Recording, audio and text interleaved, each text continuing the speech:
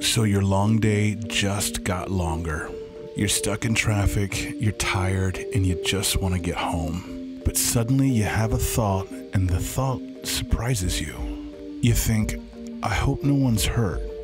Now, before your solid 3 months of beginning to practice mindful meditation, your thoughts most likely would have lacked compassion. Not that you're a horrible person, but people get in accidents every day. It's part of life. But today, your first thought is from what seems like a new place in your mind, a place of patience and gratitude.